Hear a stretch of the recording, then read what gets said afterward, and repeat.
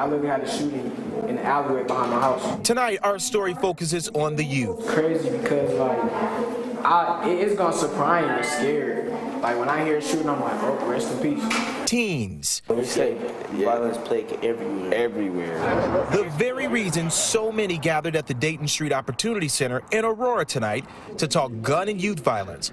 But they say it's not just happening here. There's been killings everywhere around Denver. These teens are tired, pulling no punches about people pulling out those guns. We're not saying it's normal, but we see so much violence and we hear so much stuff about violence that it does become a part of our everyday life. Jalen, Andre, and Jaden, 16, and 15 years old, around the same ages of those involved in two terrifying shootings near or at Aurora schools last week.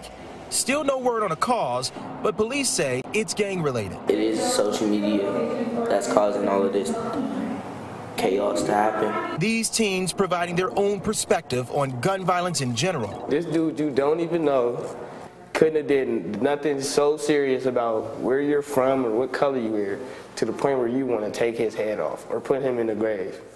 Like, it's never that serious. Go to school, get your education, and that's what's really serious. Like, now that's something you should take serious, or take offense if somebody playing with your education. Yeah, that's serious. But somebody beefing with you over a color, that's not serious.